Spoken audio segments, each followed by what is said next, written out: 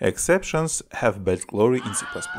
For that reason, many projects are prohibiting them. But there is at least one place where, in the case of failure, exception must be thrown. And it is a constructor.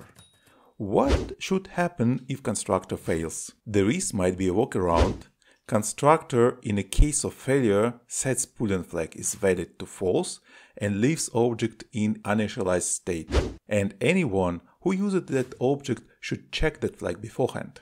But it might very fast come to the bug when someone will forget to verify if object is in valid state or not. Much better approach is to throw an exception in a case of failure. Therefore, object won't be constructed, and hence there is no need for the boolean flag at all. Moreover, base class and each already constructed member will be destructed in the case of an exception. If the project accepts no exceptions, there is a workaround for you. Write a factory method that should return std expected. In the case of exception, that function will just return std unexpected, but if object created successfully, then object itself. In the case of failures in the constructor, exceptions help to deliver more safer and stable code. If you're interested about std expected, just check out that video.